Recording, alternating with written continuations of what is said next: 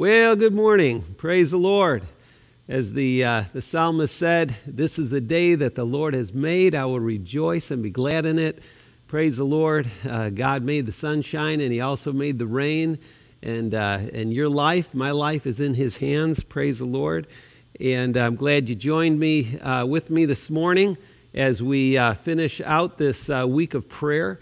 Now, it doesn't mean we're going to stop praying after this, but as far as this special prayer focus of looking at the names and nature of Jesus, today is the last day, and but the topic this morning is the incomparable Jesus, and so stay with me, and we're going to delve into that topic in just a moment.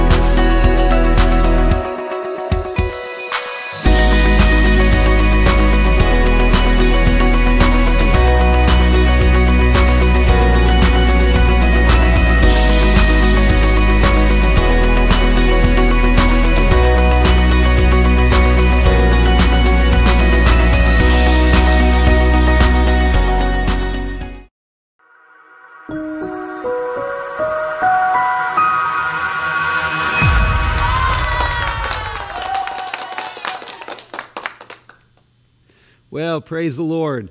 If you have been enjoying these readings through Dick Eastman's book, Awesome, the Nature and Names of Jesus, you can pick this devotional book up in a number of places. My Healthy Church, which used to be Gospel Publishing House, Amazon, Christian Book Distributors, and it's actually a 31-day devotional, and we're on day 7 of our week of prayer, and actually we're jumping to day 31, and so obviously we only read through a fourth of this book, and so anyway, praise the Lord. There's no other name like Jesus, and in this day 31, the incomparable Jesus, exploring the wonders of Christ's greatness. Everything about God is great, vast, incomparable. He never forgets, He never fails, He never falters, He never forfeits His word. To every declaration of promise or prophecy, the Lord has exactly adhered. And that was written by A.W. Pink, and it's so true. Scottish Presbyterian pastor, theologian, and professor Samuel Rutherford, 1600 to 1661, wrote of Jesus these words: Were there 10,000 millions of heavens created above these highest heavens, and again as many above them, and as many above them, till angels were wearied with counting, it were but too low a seat to fix the princely throne of that Lord Jesus, whose ye are above them all. Praise God. Some 21 centuries before Rutherford's birth in 1600, Ethan the Ezrahite, this is 539 BC, would seemingly speak in the Psalms of Rutherford's wearied angels when he wrote these words in Psalm 89. All heaven will praise your great wonders, O Lord. Myriads of angels will praise you for your faithfulness. For who in all of heaven can compare with the Lord? What mightiest angel is anything like the Lord? The highest angelic powers stand in awe of God. He is far more awesome than all who surround his throne. Praise God. Everything extraordinary. We come to the end of our journey together and spending a month in the sun, but the end of our journey is really just a beginning. There is so much more of Jesus waiting to be discovered. I invite you to begin again with day 1 in this book. What a glorious habit, spending each new day basking in the sun, and that's S-O-N, sun. But first we need to saturate ourselves in revelation of the incomparable Jesus. Incomparable, of course, immediately suggests that whatever you are speaking about in using that word means nothing can compare to it. A fuller definition of comparable reads, having no comparison or no equal, matchless, unequaled, unmatched, unparalleled, unrivaled, unsurpassable, exceptional, extraordinary, eminent beyond comparison, not suitable for any comparison. Praise the Lord. Christ meets any and all definitions, descriptions, adjectives, modifiers, or any other manner of descriptions when we speak of him as the incomparable Jesus. Napoleon Bonaparte was clearly correct when he said of Jesus, "Everything in Christ astonishes me. Neither history, nor humanity, nor the ages, nor nature, offer me anything with which I am able to compare him and by which I am able to explain him. Here is everything extraordinary." Nothing but Jesus. In every way, Christ is supremely incomparable. No other religious founder, philosopher, sage, prophet, statesman, or any other hero or heroine or historic figure is worthy of the worship Christ deserves. He is incomparable in his mercy, incomparable in his compassion, incomparable in his humility, and incomparable in his beauty. He is quite simply incomparably unique. Indeed, Christ embodies the word unique. One and only, having no like or equal, unparalleled, existing only in one known example. Amen. Only one known example. That is awesome. There is no other Jesus. There is only one Christ. Christ alone is that one known example. He is unquestionably incomparable. Return with me for just a moment to review the encounter when 3 of Christ's apostles saw the Lord in his incomparable splendor. On what theologians refer to as the Mount of Transfiguration. And this is Mark chapter 9, verses 2 and following in the Message Bible, Message translation. Jesus took Peter, James, and John and led them up a high mountain. His appearance changed from the inside out, right before their eyes. His clothes shimmered, glistening white. Just then a light, radiant cloud enveloped them, and from deep in the cloud a voice, "This is my Son, marked by my love. Listen to him." The next minute the disciples were looking around, rubbing their eyes, seeing nothing but Jesus, only Jesus. The Apostle Paul would later see Christ in a similar dramatic encounter on the Damascus Road, when his name was yet Saul. Until that moment, he was a feared persecutor of Christians. The Passion Translation describes that moment just outside the city, Damascus. From heaven suddenly exploded. Let me start that one over. Just outside the city, Damascus, a brilliant light flashing from heaven suddenly exploded all around him. Falling to the ground, he heard a booming voice say to him, "Saul, Saul, why are you persecuting me?" So powerful was that moment that Saul was left blind for 3 days. Thus would begin one of the most remarkable conversions in the history of the church. Saul had encountered the incomparable Christ. He would soon become Paul, the chief apostle. And you know, just as a side note, Paul was a terrorist. And the Bible is clear in speaking of him that if God could save him, and God saved him as an example so that everyone would know if God could save him, he could save anybody. And, you know, in the world we live in, we see terrorists. And we read about it in the news and the bombings and the shootings and all kinds of things that take place. And we need to remember, God wants us to remember that God saved Paul and God is able to save them.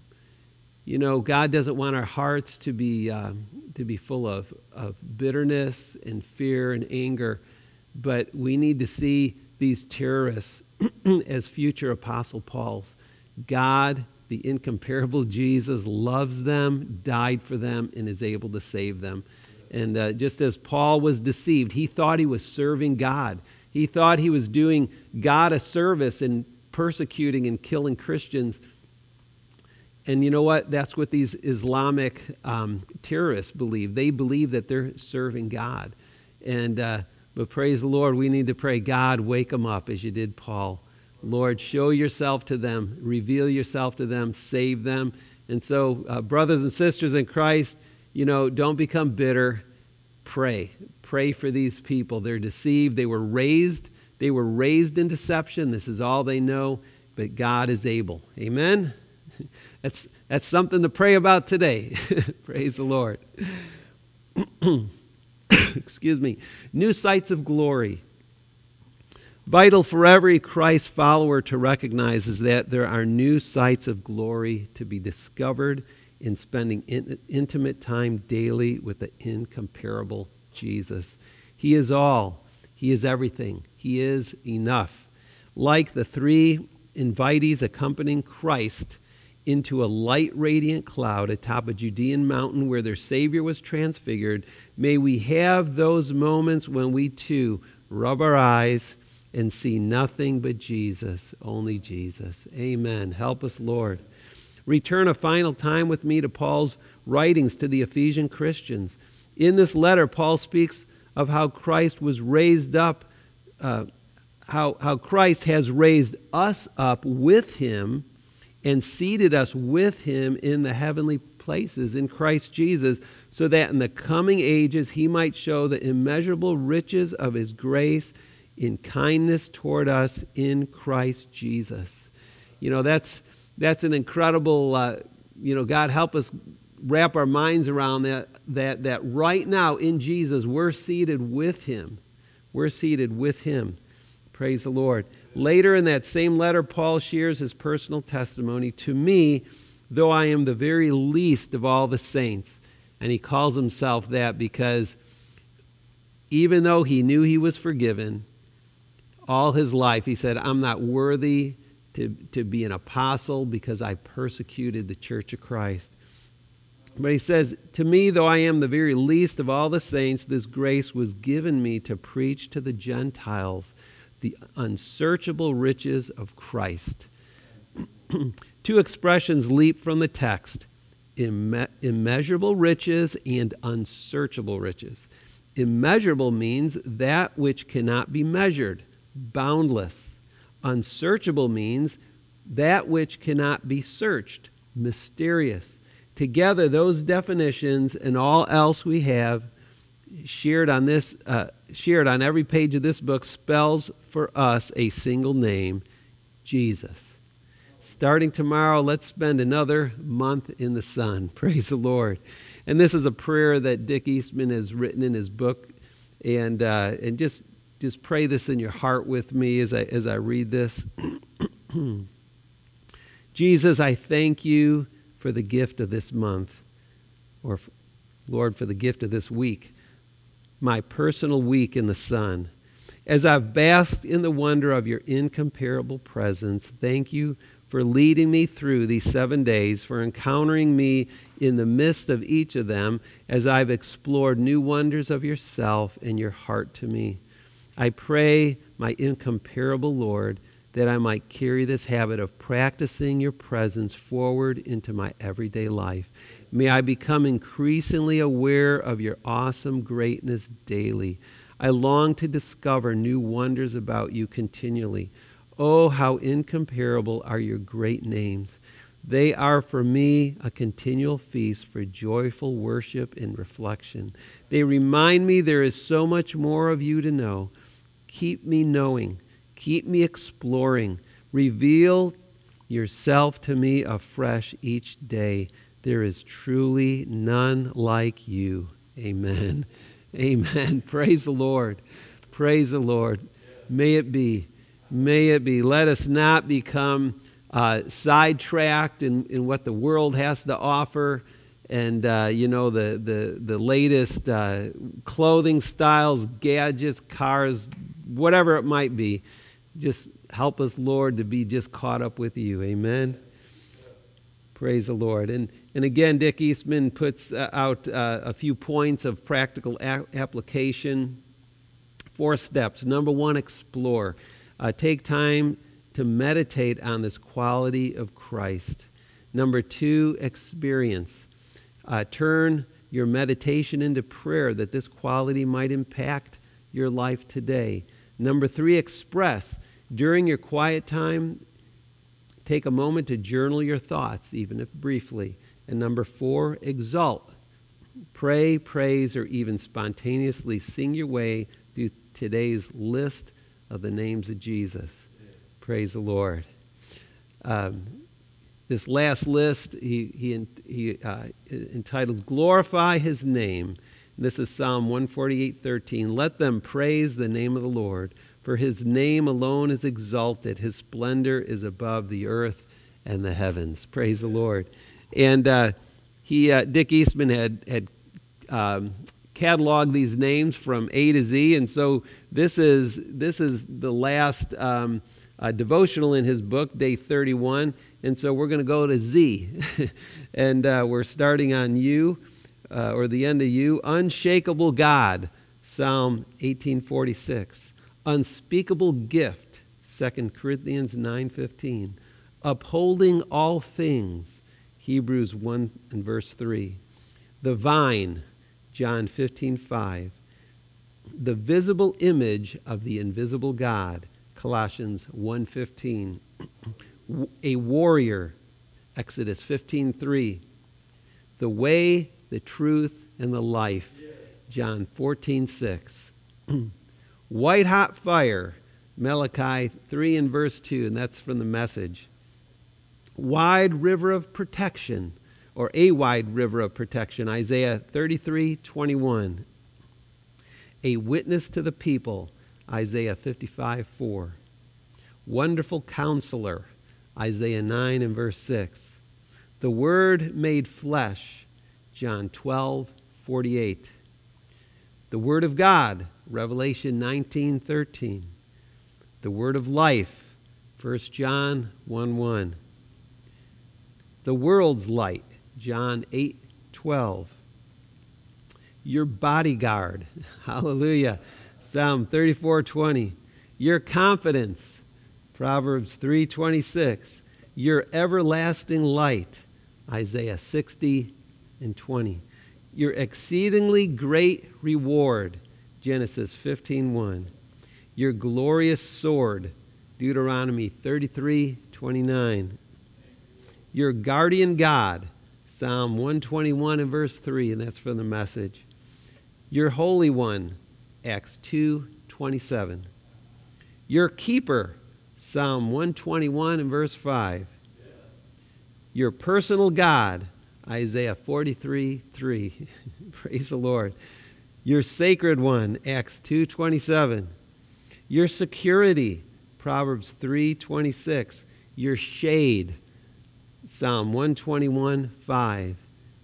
And Zion, dwelling God, Psalm 9 and verse 11, and that's the Message. Praise the Lord. Boy, I just wanted to stop for a moment. Your personal God. Praise the Lord. He's your personal God. He's my personal God. I'm so glad that God has revealed himself to us. He is our Father. We're his sons and daughters. He's a personal God. Jesus is a personal Savior. Praise the Lord. Well, I'm glad you joined me today, and let me say a closing prayer, and amen. Let's pray together. Lord, Lord, you are awesome. You are awesome. You are incomparable, Jesus. And Lord, may we see you high and lifted up every day and worthy of praise. God, give us grace to not get focused, Lord. Really, every problem in our life is really a molehill. God, it's not a mountain. Lord, when we look at you, we see everything else. Lord, the hills melt like wax before you. Lord, help us to keep our focus on you, that the problems of this life may just melt like wax in comparison to you. Lord, you know each and every person who is joined in and Lord, the things they're facing in life. And Father, I pray that Jesus would be lifted up before their hearts, before their eyes, Lord, as incomparable. Lord, that their problems and the things they're facing would just melt away, knowing that Jesus, if you did not, Lord, withhold giving yourself for us, Lord, laying your life down for them, Lord, there's nothing that you won't do for them. Lord, your word says that. Father, if you did not spare your only Son but delivered him up for us all, how much more along with him will you freely give us all things? And so, Lord, I pray, Lord, that your victory and your peace and joy would just arise in their hearts. Lord, let a hedge of protection be around us. And, Lord, let us sing through the rest of this day and the days to come and glorify you with our lives and our lips. Lord, we love you. We give you praise. And we thank you for this time of prayer. And, Lord, bless us as, Lord, some of us haven't had our personal time of prayer yet today with you. And Lord, just bless especially, Lord, the time we just get into our prayer closets. Lord, we get down on our knees and spend time with you today. And Lord, draw us closer to you and just use us for your glory, Holy Spirit, to be a priest, to intercede, Lord, for this hurting and dying world. We thank you, Lord, in your precious name, Jesus. Amen. Well, thanks again for joining us. God bless you, and hopefully we can see you tomorrow in church. Amen.